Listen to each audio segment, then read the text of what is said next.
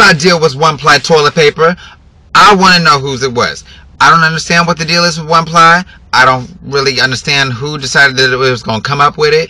I just don't get it. I don't get it. It doesn't make sense to me that somebody thought that it was going to be cute or funny or rational to try to make one-ply toilet paper, and it's like a scrap of tissue paper that you use to stuff gift bags with, and I don't understand why it takes 22 and 23 squares of one-ply to equal 2-ply. Last I checked, 1 plus 1 equaled 2, but now all of a sudden 1 plus 22 equals 2, and I don't understand why people got to be poking holes all in their toilet paper and making messes and spending all this money on stuff, and it's not even good enough to TP somebody's house with. You can't even TP a tree with one-ply toilet paper. Why are they making that stuff? And as soon as you try to tear it off, you can only get like 1 square at a time. That mess is so doggone annoying. I'm thinking like I've been in the bathroom for 20 doggone minutes just trying to wipe my butt because you got this one-ply toilet paper. Y'all need to get it together. Get it together.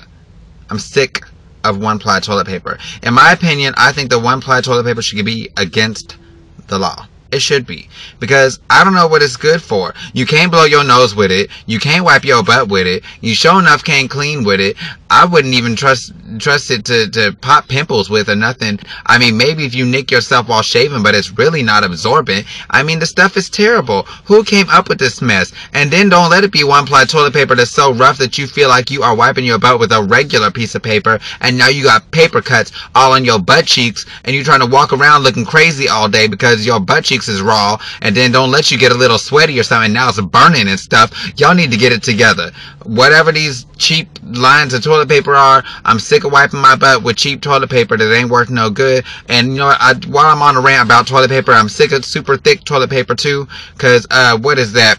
Charmin and Cottonelle. Y'all need to sit it down. Wiping my butt with y'all's toilet paper is like wiping your butt with a dish towel or a washing towel or like a pair of jeans or something. That mess is so thick. It's the thickest toilet paper I have ever seen in my whole life. And I'm sick of it. I'm sick of it. That mess is too doggone thick. I feel like I'm wiping my butt with a freaking puppy. How am I supposed to wipe my butt with a puppy? Get it together. Get it together. If it's on sale, I'm still not gonna buy it. But I will say though, them thick ones that are like that, the towel situation would be excellent for toilet paper in somebody's yard. Because, I mean, I don't care what type of water you put on that. It's not dissolving anytime soon. That's some serious stuff. But that's my rant for the week. This is Linwood. For those of y'all who are not subscribers, I expect you to click the subscribe button right over there. Click it. Click it. Thank you. So, if you're already a subscriber, go ahead and share these videos with your friends. I usually do them weekly, but I have been super swamped with stuff, so I may go to bi-weekly or whenever. I don't know. I will be soon starting up another channel that's devoted to hair, beauty, health, things like that, because as many of you may or may not know, I am a licensed hairstylist, and I want to make sure that you guys are looking as great as possible on a regular basis. So stick with me. I will let you know more about that as it comes, and until next time, take care. God bless. I love you, and bye. For this one of my good towels. I'm not.